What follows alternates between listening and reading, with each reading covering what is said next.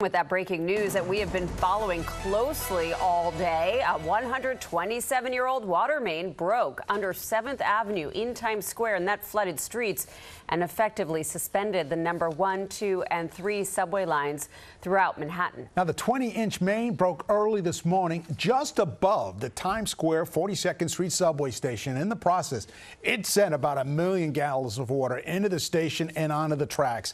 Above it, the break caused a massive hole in the street in the crossroads of the world.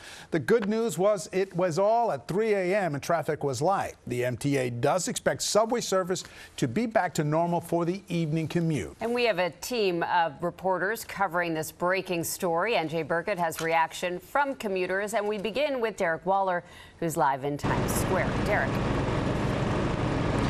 Lauren, David, good afternoon. That 127-year-old water main dates back to the McKinley administration. And behind me here in Times Square, you see this major hole in the middle of 7th Avenue. It's still there as they excavate. They found the main. Now they're working to replace it.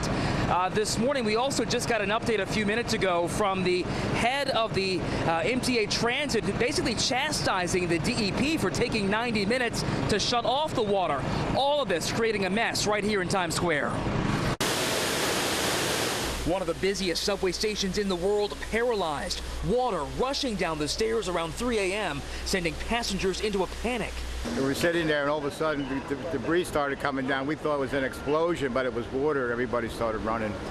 It started to flood the tracks. I ran and called the cops. Service on the 1, 2, and 3 stopped overnight above 14th Street. In fact, I was on this 2 train, headed to work, when the conductor told everybody to get off.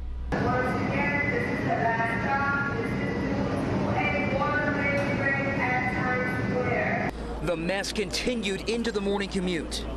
We have a number of trains sitting in stations because once the water gets to the rail or the 3rd rail, it can be a dangerous situation. The MTA gave us a tour of the 23rd Street station where a train sat disabled all morning. Crews worked to suck up that water.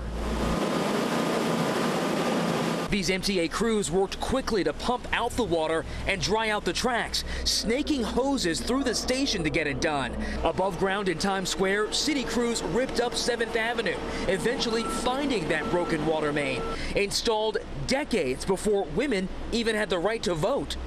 So the water main was from 1896. It's a 20-inch main, so that's a pretty big, high-pressure water main. We do not know the cause. We will know that after we identify the leak, cut out the section of pipe, and do some forensic analysis.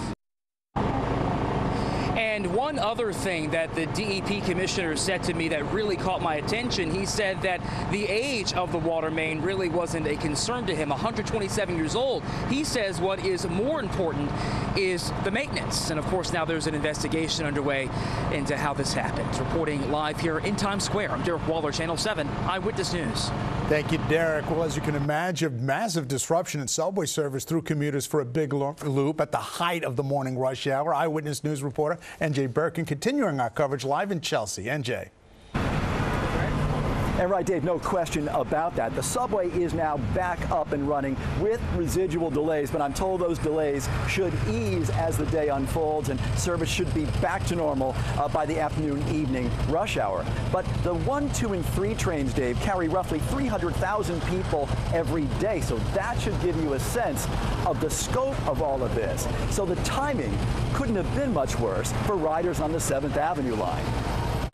Thousands of commuters, fresh off their rush hour trains, hit a dead end at Penn Station this morning, with the 7th Avenue subway shut down through Midtown, one of the busiest subway lines in the city. It's frustrating. Yeah, very frustrating. Now I can't get to work till maybe another 30 minutes, so yeah, I don't know what's going on. Police officers and MTA customer service agents directed riders to alternate routes and to alternate subway lines. Others poured out of the Herald Square station, 1 block east and several blocks south of the water main break, where service was unaffected. This MTA video tells the story. The broken water main unleashed a deluge underground in the middle of the night. The transit system is designed to handle the huge volume of water, but rail workers couldn't begin to restore service until the main was shut down and the water pumped out from underground. The process took hours. Should be no issues in the evening commute tonight. We have some comms rooms, some drainage we have to clean up. We'll do that after the evening commute and in between, off-hour trains. So there shouldn't be any residual delays. We have some residual delays now as trains get back into position. We get the right headways, but by rush hour tonight, should be no issues.